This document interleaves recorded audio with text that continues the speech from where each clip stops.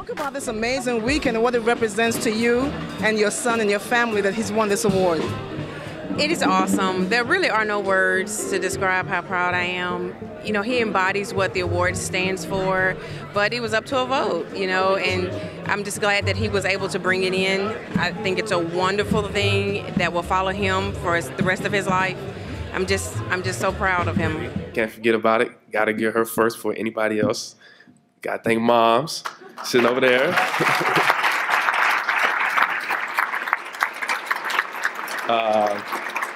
Every award ceremony, I always say the same thing. She's never missed a game. She only missed one game, and that was the very first game I played, and that's because it was overseas.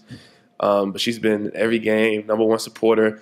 Whether I played the best game of my life or the worst game of my life, she always, gives me a hug and kiss, tell me she loves me. So really appreciative of her support. What are you most proud of for your son is his accomplishments in the Navy and in the Navy football team? As a mom, when you watch him play on the field, what kind of pride do you feel when you watch that? I don't think there really are words to describe how proud I am, not just for what he does on the field, but who he is off the field, the type of person he's become, the man he's grown into.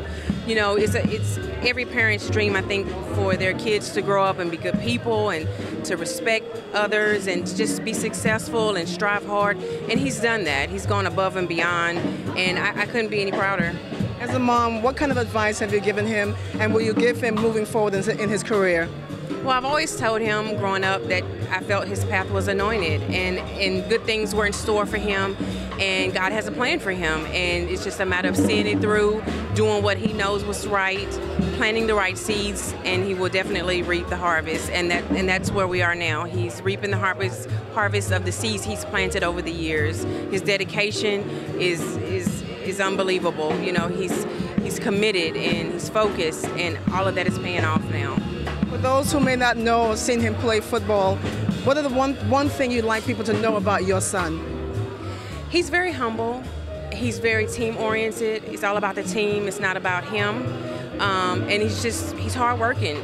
He's going to grind it out, and he's going to work harder than anybody else on the team so he can contribute and help.